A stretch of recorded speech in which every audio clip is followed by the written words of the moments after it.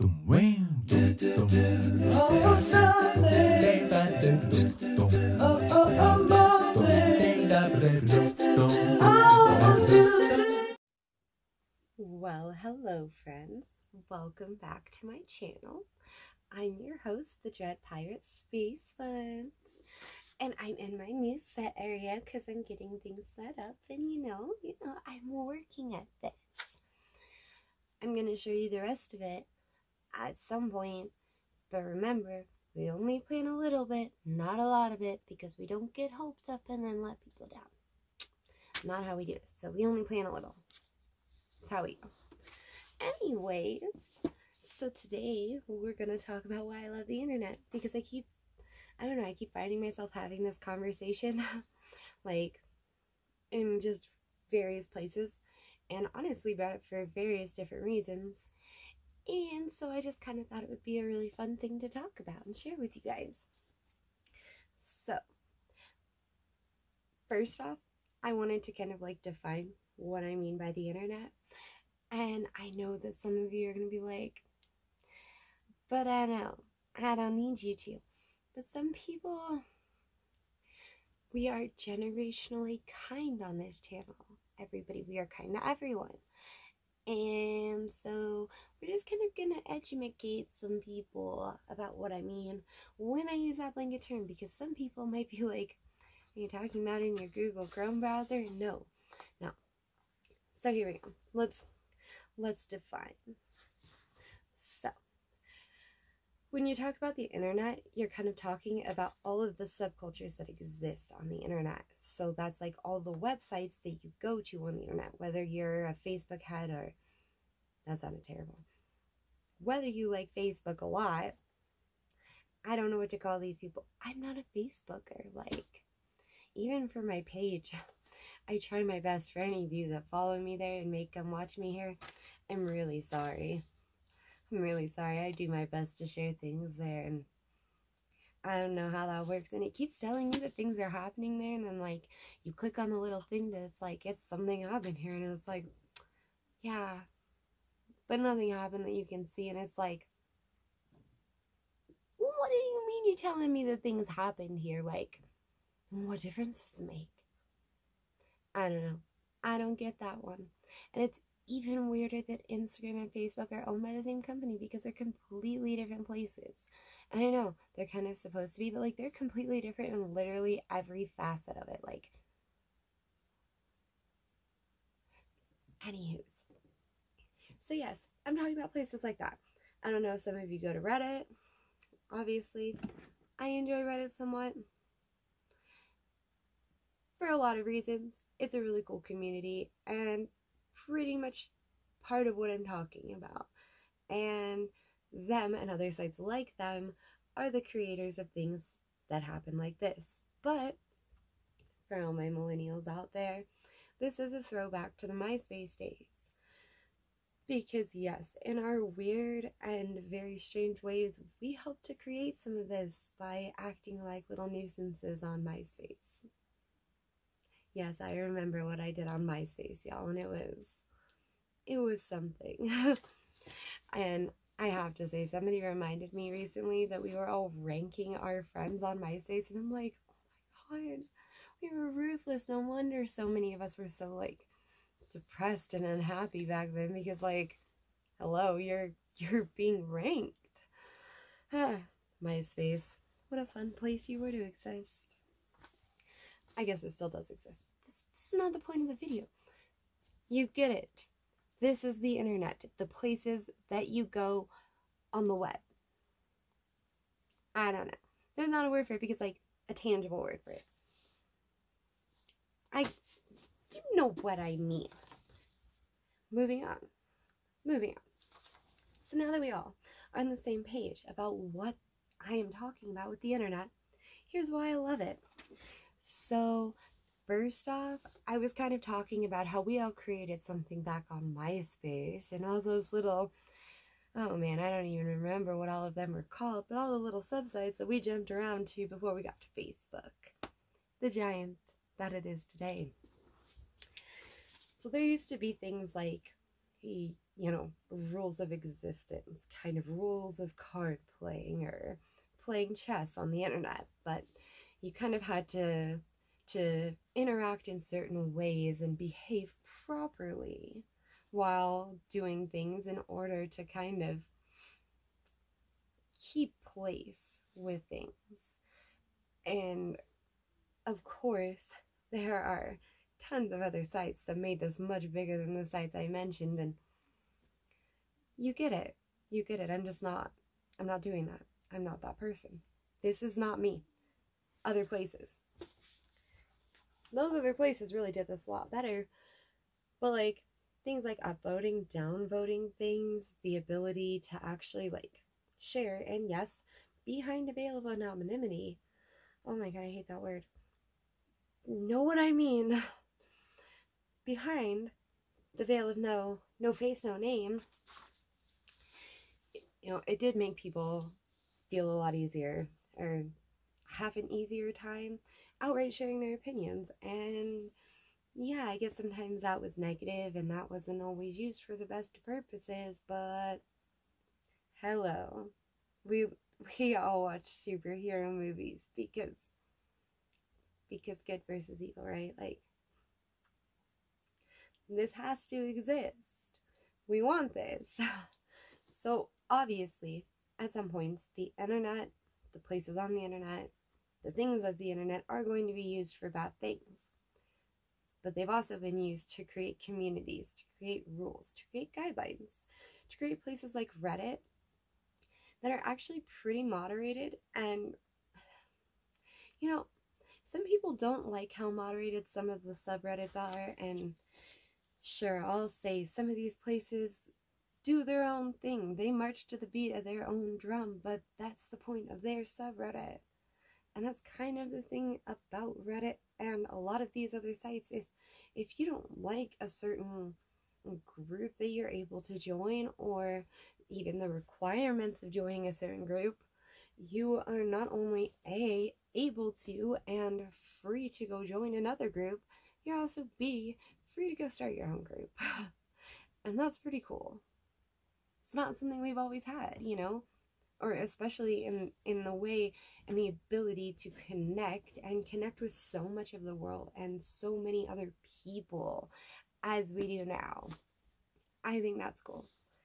And obviously, another topic of my point, the connectivity. I think it's really cool that the places that are open to it do have the ability to connect like we do and share like we do. I've been very, very, very lucky to make friends in all sorts of places. And, I don't know. I thought it's crazy because sometimes life's not what you think it is in another place. Or, people aren't like you think they are in another place. And so you end up talking to someone for a little while and you're like, you are completely different than I imagined. That's crazy cool. And it ends up being a totally enlightening and really cool experience. And it's almost like old school pen pals, but much faster. And I'm gonna go ahead and say much more efficient, because I remember writing letters, because I'm at least old enough to have written some letters. And other than like the people they gave us in school, which my pen pals never wrote back, so I don't know if I was just like the unlucky one or if I wrote bad letters. My handwriting is good, so don't come at me with that. Maybe the content of my letters was a little sporadic, but I don't know. I never got a response. But in adulthood, on the internet, I get plenty and plenty of responses when I try to make friends. Most times. I'm not gonna say that always goes well, because I know that's how this backfires in my face, first off. Second off, somehow comes back at me for something else I've said. So no, it doesn't always go right. There have been plenty of times that I've tried to be like, hey, I think you're really cool, and people have been like, And I'm like, oh, okay. I'm gonna go back to my corner. Anyways, yes. So, some other things that I think are really cool. Just like, gonna try to make this a little faster because I'm rambling. But you guys, you can learn anything you want to. And I've had a couple people already, go figure, come and be like, well, yeah, but some of this you have to pay for, and that's nice. No, I will argue that if you put your mind to it and you go looking for long enough, you can learn anything you want to on the internet for free. It's just about going to find it. I learned some coding, and I mean some because I have ADHD, you guys. I started to learn, and I've got quite a bit of certificates on the app, and it's proven actually like useful.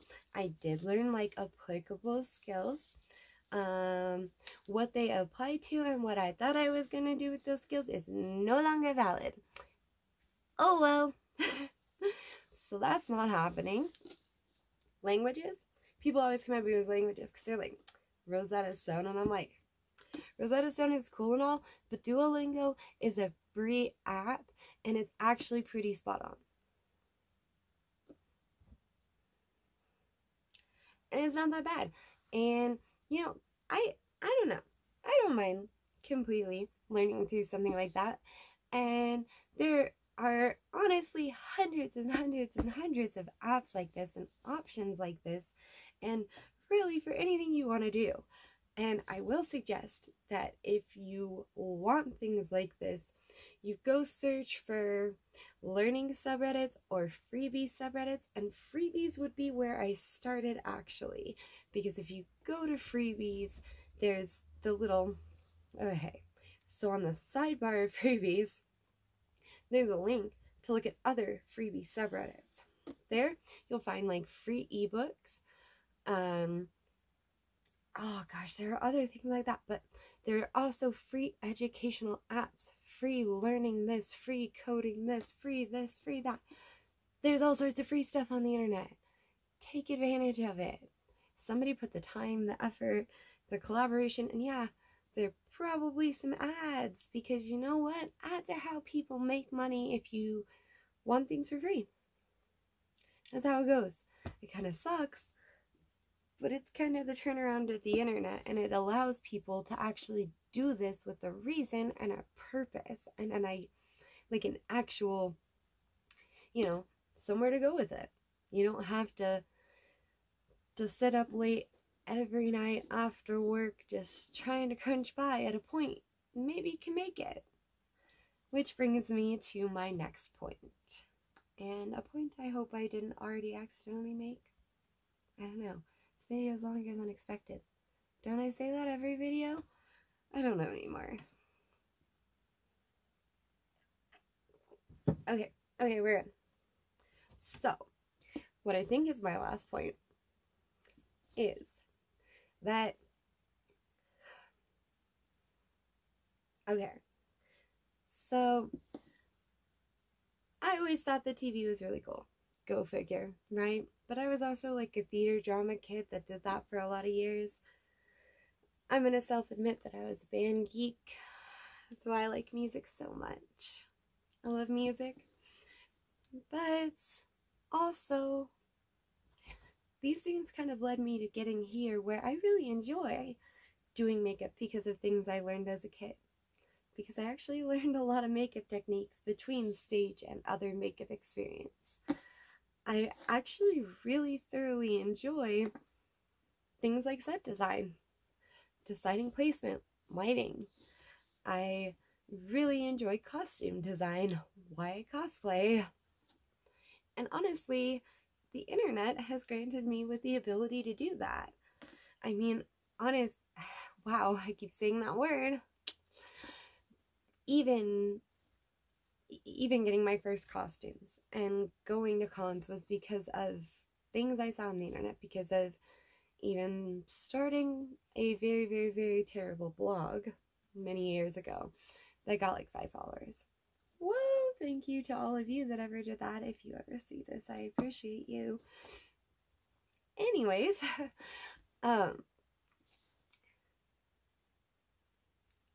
all of that kind of got me to here, but all of that was because of the internet. I had that confidence and that, well, that final jump because of you guys, and because of seeing other people that had the confidence to do it too. I mean, obviously, I don't think really any of us grew up in a time where it was super cool to be a cosplayer, super cool to costume outside of Halloween, and maybe I missed something and I was just raised in a not cool place. I don't know.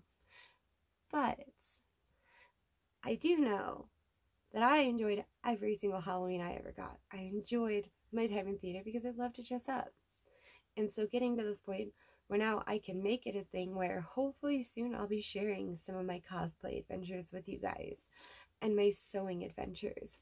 And honestly, I have a lot of fun adventures planned down many, many, many veins because I'm ADHD and I like things and I like to do things. And thank you guys for watching. Thanks you guys for watching me do it, because in all truth, you guys are a part of the internet. You guys are a part of the community that makes all of this so great and wonderful, and that I love so much because it gives people like me that really like to create things the opportunity to do so. And some people sell them and some people just simply showcase them and ramble on way too much. And you know, there's all sorts of it. I mean, music, video entertainment, comedy. You know, it's no longer can you sell your idea to the big guy and they'll really bite off on you and take you on. Will you get them to believe in you? No. It's an open forum. More, I think of the idea that a lot of us think is just a really cool place, you know? The kind of place that we should all exist in, because here, ideas can be shared. Everybody's kind of on an equal platform and an equal opportunity, because your channel can be about whatever you want. And I know there are guidelines and rules and things you have to follow. Go through the steps of understanding them. Take the time to understand and learn, and you'll be very welcomed into a community that I think is a really cool place and a really wonderful place, because it makes dreams come true for everyday people. It doesn't depend on Hollywood's yes or no. They decide. Just the people at home. So, from my home to your home, thank you guys so much. And I hope that everybody will go down and subscribe, because we're going to have a lot more fun adventures this year. And yeah, I've got lots more positivity to share, of course, but I've definitely got some fun stuff in mind that's different. That's different that I haven't done yet. So yeah, subscribe below, join so that you can see more of what I do. Drop a like on this video if you want to see more of me just rambling on, because I don't know how this goes. I don't know how you like this. And yeah, always open to discussion. So if you've got something funny to say, you absolutely hate this and think I look ridiculous, drop it below. Let's hear it. Oh, show me what you got. Thank you, Internet. Space Buns out.